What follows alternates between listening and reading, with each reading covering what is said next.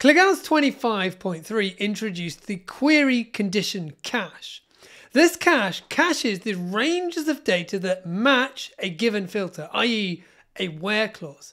It operates at the granule level, which means it can help ClickHouse exclude lots of data during repeated query execution, even if the overall query shape changes.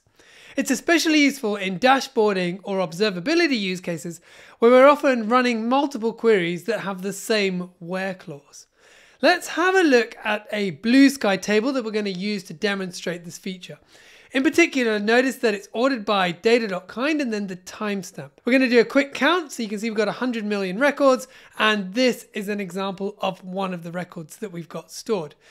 We're now going to write a query that doesn't make good use of the sorting key. So we're going to filter by data kind, we're going to filter by operation, collection, and then we're going to be looking for, in the text, for there to be the pretzel emoji.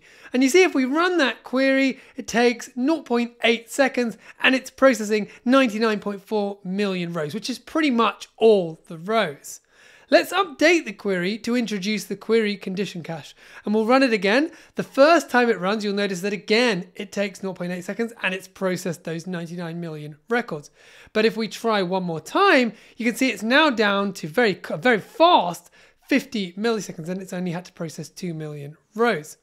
We can then write a query against the query log to look for the type query finish for our particular database, and then we'll get the last two records, and you can see it comes back. The top one is the most recent query that we ran, and you can see that's getting all cache hits, and then the previous one, because there wasn't anything cached, it's getting all cache misses. We can also have a look at the condition cache itself, and if we scroll all the way up, we can see we'll get one of these rows for each part and condition, and then if you look at matching marks, each entry is a 1, means that some rows in that granule match the filter condition. So you can see the first few ones, there's a lot of matches, and then there's a whole load of non-matches, and so it will be able to ignore those.